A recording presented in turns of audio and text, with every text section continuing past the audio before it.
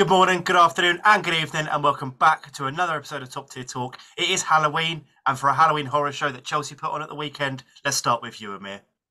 Yeah, let's do it. It's classic Chelsea, by the way, recent history to play Arsenal off the park last week and then get absolutely destroyed by a low block Brentford team and be dumbfounded. Fair play to Brentford, firstly, for their defending. They absolutely organised and at the right times attacked us and rightfully deserved the win. The issue with us, as I've said previously, and I've requested that what Chelsea need is a striker, an experienced striker. That's something we don't have. So obviously Jackson is quite raw and he's 21. He's just obviously he's not going to be as smart as like a experienced 30-year-old striker, which obviously I would have wanted, like someone like Taremi. No bias involved, obviously. But we're paying for it. We can't finish our chances, and this is why we're going to carry on losing games against low block sides. So yeah, classic Chelsea, to be honest. One thing I will say, let's talk about the resurgence of Cucurella's career at Chelsea. He's been absolutely wicked for us the last few games. And from a player that looked like he was going to be sold to United, looks like he could be having a starting spot at left back for Chelsea. So that's the only positive, probably. And Cole Palmer. But other than that, obviously a horror show, as you said. So I'm ready for the smoke. Who wants it first? How long's Poch got? It's a weekly question now. He's got enough. He's got enough. He's got until end of the season, 100%. He won't get sacked. Do you know what's funny? It gets to a point in bantering such a club so much that it actually gets boring. Like Chelsea are actually a laughing stock now for a good Laughing fucking stock that played your 3-4 months. Like terrible. Yeah, we did you win? Played us off the park, but you didn't get a Doesn't win. matter. It doesn't matter. You're Anyway, dumbfounded. We had to help you come back in the game, by the way. yeah, Let's not well, forget you didn't win. Anyway, 2-0 against Brentford, Amir. As Daniel said, Poch, and you said no. Um, who have you got next? You got a really tough that. fixture We list, do. isn't it? You We've got got Tottenham. You got Tottenham away, Tottenham on the Man Monday, City at home. and we've probably got United as well, which is probably the easiest out of the lot, to be honest, coming up as well. The thing with Jackson is, as I said, he's 21, he's raw. He's just not the 80 million that stupid United play for Hoyland, but it's basically the same thing in the same similar ages I and don't know. stuff like that. I do want to ask though, Amir. Oh, I do want to ask though. Your next five fixtures. I want to get straight into it. You've got Tottenham away, Man City at home, Brighton away. No. Brighton at home, Wait, no. They've Newcastle got away, Newcastle. They've got Newcastle, yeah, Newcastle away, Brighton at home, and then Man United away. That is five tough games. Probably the five toughest fixtures probably to play. Yeah, I'd What say. do you think? Out of all five, what do you reckon? You know what? We do well against the bigger side, so I'm not too worried about When? that. Liverpool and Arsenal we played this season, we played absolutely brilliant. Probably should But have you won. didn't. You didn't win. We did I win, know we yeah. didn't win, but we probably should have. So it's against the bigger It team. doesn't matter. It doesn't We play matter. well. As I said, we play well against the bigger AEW. sides. So How I mean, I was going to ask. Wait, I had one question. I mean, so you're playing Blackburn next. Let's say you lost to Blackburn in the Carabao Cup, then you lost to Tottenham at Tottenham, then you lose to Man City at home, and then you lose to Newcastle away, and then you lose to Brighton at home, and then you lose to Man United at Old Trafford. Would you still keep Pochettino? yeah, if we're not in the relegation zone, sure. Listen, you can carry on with your There's got to be some hypothetical standard. There's got to be some standard. and you can carry on with all of this, but I've seen improvements under Poch. We're obviously more possession, we're keeping more of the Oh, ball. It's just in the final third that we've got issues, and it's been obviously a big problem with Chelsea for the past, probably since Costa. But it's just, as I said, I did request this in the summer when you lot asked. I wanted an experienced striker, someone for a couple seasons can come in, can finish, can find the back in it. A bit like a Giroud. I mean, when we had Giroud, he was scoring for us at important times and did help us in the Champions League. But just someone like that, just for like a stopgap until we Who's get. someone I was realistic? going to say, that you who is go for your in January? Yeah. who would be your magic number 9 for you? My magic number 9. I will do the magic one and then we'll do the realistic. Magic is obviously Osimhen or Tony. Probably more Osimhen, but that's Osimhen or very who? or Tony. Tony. Oh, But Tony. Osimhen Tony's is realistic though. Yeah, Tony's realistic. Apparently 80 million in they've asked. January. I swear they've asked for less. And he's back. He's back in No, I January heard as it was well. 80. I heard it was 80. But I would But probably that's want. nothing for you. Of course, it's nothing for us, but I'm trying to think of a realistic transfer, like a summer sign. That's like a summer signing, that player. If you need a striker, you need a striker. There's no point waiting another true, 4 or but that's 5 months why I to the summer. Okay, let's say Tony That's isn't why I went realistic. for Who the- is realistic? Yeah, who's a stopgap? Someone like Short-term loan. short-term loan or short-term 18 months. Someone like Taremi, as I said at Porto, Just someone like that, innit? Like, you lot have had it before. You had Cavani for a short space of time, who was very good for you, but someone who knows how to find the back of the net. And that's what we need right now. Just someone, because we're very, very, as I said, the average age is like 22 at Chelsea. Need to bring that up a bit, in my opinion. But it's So a why have shame. you signed Jackson? Jackson is for the future, as I said. But he can't hold the line on his own. I don't know why you're laughing. Hoyland's practically the same age, and you cost like triple us. Triple. How many Champions League goals has Jackson have? It doesn't. How many Premier League goals has Hoyland got? 0, and gives away penalties. That's cool. Nice one. Yours Jackson also gave away a pen, didn't he? No, which game? No, he scored against Luton. That's fine. That That's counts. true. Hoyland probably can't score against Luton, can he? We'll see. They've got him in a Excused. month. Well, so they've got him in a couple of weeks, so we will find out. 72 million, crazy to be honest. Hmm. But yeah, let's move on with Chelsea.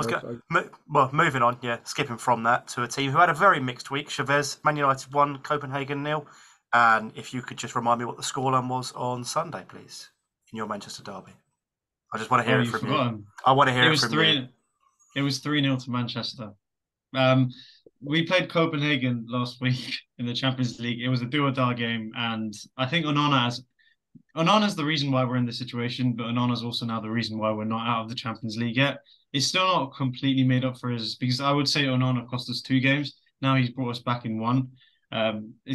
We're still not guaranteed. I thought Copenhagen could have easily, done more in that game. They actually were quite poor, to be honest, compared to, I think they played really well against Bayern and Galatasaray before this. Away from home will be tough. That will, again, I think at any moment we could be out the Champions League. That's the issue, because the moment we lose the next game, we're out. So every game now has to be basically a win until maybe the last week against Bayern. Aside from that, it's nothing really for that game. I mean, good to see Onana. 3 games now in a row he's played well. Then we played the Manchester derby. There was a horrific decision. I'm going to be relentless now with this every week. The moment anyone touches anyone in the box, it should be a penalty, in my opinion, because that's assault. I thought Harry Maguire should have been sent off in that game. I thought John Stones should have been sent off in that game. I also thought Jack Grealish should have been sent off in that game based on that one decision. Anthony should have also been sent off in that game, 100%. That's 4 players that should have been off the moment Hoyland physically assaulted and almost killed that player in the box, because that's what it is. If that's the bar, and if they're going to set the precedent that that's a penalty, then that completely changes everything. Why is that not a pen for you? I want to go. No, if they want to stick by that rule, then a lot of penalties before should have been given. But fair enough, we can't change the past. But from now on, I want consistency, so I can't wait. I can't wait for the next few games. Any little touch, anything like that. Aside from that, they completely dominated us. But it's not a shock, really. Man City are a class above us. So when a decision goes their way, of course they're going to capitalize on that, and they're going to beat us anyway. So I'm surprised it wasn't more. This is actually one of our more impressive capitulations. It was only 3-0. We've lost 7-0. We're used to this. Like, this is us now. And I think the excuse coming out of the club this week is that everyone's uncertain about their job because they don't know about the ownership. Is it 1% for Jim Ratcliffe? And they're saying that they all feel like they don't know if they're going to be here next year. I don't know if that is the reason why everyone is playing shit. I personally think there's one big issue. I think the most atrocious thing that's happened this weekend wasn't that result. It's what Ten Hag said in his press conference afterwards. They asked him if he's going to implement Ajax's play style to Man United, and he said he's not. He just fully said no, because he doesn't have the players, and he has been allowed to get some of the players he wanted. So if that's not what he's going to do, then why was he brought in? That's a question I think we all have now. I think Bruno Fernandes shouldn't start for Man United anymore for the unforeseeable future. He doesn't play football. We need players who play football. And I said it in my player ratings, there was one game where Bruno and Rashford did not play this season. We were outstanding in that game. We played football. We played with a genuine system, and that was with like B team players. It was against Palace in the Carabao Cup. The moment Bruno comes in, our whole performance relies on Bruno's performance, because the whole team is built around him and Rashford. And the moment he doesn't play well, the whole team's screwed. So I just think that there has to be some like accountability. If Bruno's had 5 really bad games in a row, he has to be dropped now. You can't be invincible like this. If I had a job and I felt like I was this invincible, I wouldn't care either. I'd rock up and I'd always have that little insurance. I know that regardless of what happens tonight, I'm going to be playing next week. And that's what Bruno has, and Rashford also. So they need to be dropped. There needs to be some standards, because we've got Sancho over there who's been treated, to be honest, that's how the manager should treat a player. But if Bruno and all these players aren't going to get treated like that, then what's the point? It has to be consistent across every player. quite a few points that you made. Firstly, to the Copenhagen. As much as Onana gets his praise, I think Maguire deserves a bit of praise as well for the goal. Oh, yeah. And for the It's way brilliant. he's played recently. So yeah, that's one that probably goes under the radar. In terms of United, I just think it's quite sad, to be honest with you. With the Bruno thing, he's been playing on the right wing though. Could you not make a counterpoint that he's better in the middle, in the pockets? So He's should he also be out played of in the middle. position? He plays slightly better, to be fair, in the middle, but it's still not good enough. We haven't had a good game this season. We've had one. I'm telling you, we've generally had one good performance, maybe 20 minutes here or there in some games, but that's not a game. That's 20 minutes the of. same story last season because obviously, as we said, no one knows what Ten Hag's play style is, and he has brought in a lot of his own players. So you were just grinding results last year, and you kind of have been as well this year. So what's the difference? What's the Yeah, big it's issue? true. He had a play style at the start of last season when we had a full 11, but I think it's really unrealistic to look at football in that way because no team has their full 11 available. I mean, I know Tottenham are going through an extremely lucky period right now where they do happen to have their 11 available, and that downfall will be inevitable. But with us, that is not what we should be looking at. We're not always going to have 11 players available. So, yeah, I mean, you're right. The problem is then the alternative question is, do you sack Ten Hag? And the How long issue would with you that give is, him? That's my question to you. How long would you give Ten Hag? I would give Ten Hag till the rest of his life, and the moment he passes away, we'll get a next manager because there's no point. There's genuinely no point in getting another man in. It's not going to work. It's not going to happen. We've tried every type of avenue. Who are you going to bring in? McKenna, who's top of. I don't know what he's doing in the championship. He's second. Michael Carrick, do you bring in Hansi Flick? I'm sure we'll be calling for Flick's head in 2 years. It's always going to happen with these owners. So, I mean, sure, Ten Hag shouldn't get that insurance that previous managers did, but at the same time, we've seen it now. I mean, I think what we should be doing is what Ajax did to their board: just start attacking the stadium. Okay, I don't want to incite violence, but you know what I mean? Like, stop showing up to games. Do what you need to do. Don't do sit-ins. I don't know what that was, but like we have to do something because now it's not the manager. And if you're generally going to focus your energy on the manager now as a fan, then you can hear how tired I am just talking about it. You're focusing on the wrong thing, and it's going to be. I'm telling you, in 3 years' time, like, oh, flick out. Yeah, literally flick out. I'm sure that would be a trend. Nagelsmann out, Poch out. I have a Why is question. it only blame on the on the Go. manager? Like it's always the board with United, and I get it. Obviously, the stadium's a mess. The lack of obviously the dividends, the debt, etc. I understand that bit, but at the same time, Ten Hag's brought in players like Anthony, who've been absolutely shocking for you. He's Yeah, brought in but other Ten players. Hag wanted Anthony, but he didn't. 60, 70 million on Casemiro is not looking like he was last season. As I said, short term for such a large amount of money, etc. Like He Lissandro's wanted never. Anthony, but not for 80 million. That's on the that side of football, which we don't have. They don't know what they're doing. We don't have owners who care about football. We don't have a sporting director. I don't think one of the Dan, you're a Watford fan. Watford on as well known club. Do you have a sporting director? I think every club does. I feel like yeah, you do. We don't have one. We're Man United, and we don't have one. We need someone on that side of because by the way, there have been times when you haven't backed the manager and it's bad, isn't it? You don't back the manager with the players they want. Sometimes it's over. Like you get literally every player the manager wants, and you don't have someone with that recruitment mind. And we don't have a balance. I mean, Ten Hag's actually got every player he wants, and it's not worked out. So we need someone else That's with Ten Hag. something to look at Ten Hag with them. He's got the players he's wanted. No, but he should. That's not his job. He's a coach. It's not his and job a manager. to ask for players to improve his team. Yeah, but you have to have someone who corrects it. That's the whole point of sporting This is what I was going to ask. He's wrong then. I don't understand that. To be honest with you, I understand the whole sporting director and all that. You need it, but at some points you've got to look. Ten Hag is not like 100% like protected on all this. I feel like you got to put some blame on him as well. Like. No, he is. He's our fault. I'm telling you, the whole thing about the play style. Why did we get him then if we're not going to play Ajax football? And I think he knows that because Bruno's the captain. Bruno's going to be here for a long time. And the moment I think the Bruno being in the team will never play that way. Same with Rashford. They don't play football. They're different types of players. If Bruno's no longer your captain in your eyes and he's no longer putting in something that you'd want to see as a leader of your team, who is Mr. Captain for Manchester United then going forward? Johnny Evans? No one knows. No one Harry knows. Maguire. Who would you want? Give it to Maguire. Who do I want? The problem is you pick a player that their issue is that they don't deserve to be captain. They're not available all the time. Like, it would genuinely be Varane, but Varane's not available. He doesn't play all the time. He's always going to be injured every now and then. Casemiro is not reliable enough. He usually is missing for games due to suspension or just injury or whatever it is with him. They're just not, and Casemiro doesn't play well enough to be someone who's always going to start. His legs have gone this year. So yeah, there's no one. I actually can't name you a player. More obviously blame on Ten Hag with them signings, to be honest. But yeah, Yeah. think And by the as you way, said- people are slowly realizing this is going to go on now for 10, 15 years. It's over now. Man City will like reign over us for a long time. You know how crazy it is when you see in our tunnels, there's Man City posters coming in. I don't even know why we allowed them to do that. The culture is rotten for them even allowing that. Their fans doing their celebrations, and we're not even shocked. 3-0. Whatever. The thing It's is, as changed. well, is that like, because obviously Man United used to be this almighty like powerhouse of the English Premier League, but now, obviously, as you said, you're a laughing stock. What would you say then? Let's say, for example, you get your way, like the fans get what they want. You get a new owners, new sport. You get a sporting director, but you're still gifted with Ten Hag as the coach, and you still have the players what you have. How do you take this team that's obviously still has like the old owners kind of mentality of they can kind of boss about the team however they want with these new owner mentality to say, fuck this, let's go and push for what we used to be? Yeah, How I do you mean, do a lot of people they look at owners and think good owners a lot of money. But for me, what I look at is an owner who's actually at every single match. They're always watching it. Sometimes they're in the dressing room talking to the players. When you don't know your employer, it's strange. Like these players, they don't even know who they're playing for. They're playing for a family that care about the NFL. It's not just that as well. With the sporting director, at least, I mean, I shouldn't be here telling you suggestions on who we should sign. There should be someone out there who's obviously Man United sporting director who would know even better than me who to get. And yet here we are, like it's so obvious that they don't know what they're doing when it comes to that. The next step would be just get a sporting director, even if it's under this ownership, because I don't see What's what's going. Richard Arnold?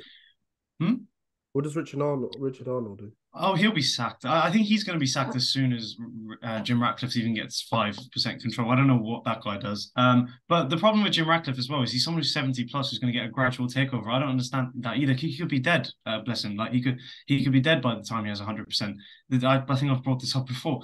So like I don't. There's so many illogical things that happen around our club, and it's literally. By the way, hats off to the Glazers. They've absolutely smashed it. They don't care about these results. The money they make, everything is still the same. The business is not affected despite this level of a shit show. The season ticket wait is 30 years. It's 30 years to get. That's the way. And this is for a club that is not even functioning correctly. They have bought the perfect product and they have done everything they can without knowing it to destroy it, and it's still financially quite good. I mean, the other point is obviously El said like obviously United had that dominant like period. So did Liverpool, and it's just a cycle, isn't it? Liverpool went down. Yeah, but that's what I'm saying. The cycle That maybe happened. lasts like 4 or 5 years, but now Chavez saying Not with about 10, Liverpool. 15 years. It's With It'll be 10, 15 years. You're 10 years deep already after Fergie left. Already. Yeah. I know you could argue, which we've argued before, about like sort of Mourinho coming in. Was it Mourinho you won the Europa League under? He did the treble. You've He did had treble. yeah, that fake treble But that you know, everyone played. But you've had yeah, sections. it's true. It is a fake treble. It's not like a promising, like, you know how you guys won the FA Cup, and I said it's not actually that. Like you winning the FA Cup was random, but now you finishing second for me is like more of a sign of how you're playing. And you know, you feel like a bigger club now than you won when you were winning the FA Cup, right? Yeah, You do, yeah, right? yeah. Mm-hmm. It's because the league tells you. It tells you very clearly where you are. So yeah, I think the day Ten Hag gets sacked will be a really sad day, because after that it will be a detachment as to who do you get next. Cool, you'll be sacked soon. Yeah, Exactly. I mean that'll be it, because we've tried everything. Then we've tried every avenue of manager. Yeah, that's all I can say. So moving on to the third and final team, Chelsea lost, Man United lost and won. The only team with a 100% record, Arsenal, Champions League and Premier League. Both got 3 points. Take it away, Elliot. What can I say, man? Life's good at the moment. And you could compare this to like the 2021 season when we first started this podcast and we still had the likes of like David Luiz at our club and Hickey B at our club. And I think we finished like 6th in the 2021 season. And I still remember, Chavez, a video that we put up onto our TikTok page, one of our first videos. And it was us getting beat by Tottenham. And I was obviously quite depressed in that pub about it. But look, 2-1 against you Sevilla. are Arteta out as well. You were Arteta out as well. You were. I wasn't. Verbally, you were. I wasn't. I don't get why Arsenal fans get offended by that. It was okay to be Arteta out then. It was terrible. Yeah, but go on. Anyway, Sevilla, tough ground to go to at the moment. I'd say they are obviously at the moment. I think they're like 9th in the La Liga. So, but they still got a strong squad, and to go to their ground as well. Europa League pretty much champions, so they're en route.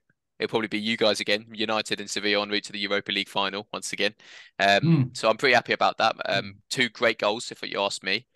Martinelli, great goal. Jesus, great goal again. and then onto the Premier League, 5-0 against Sheffield United. Not a foot was placed wrong that game at all.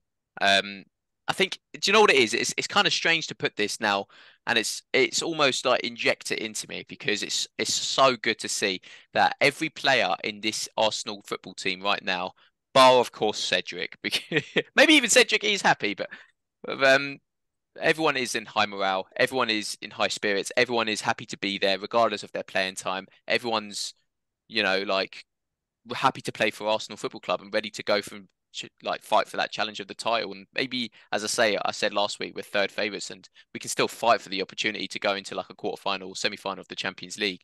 So, like there's not much to complain about.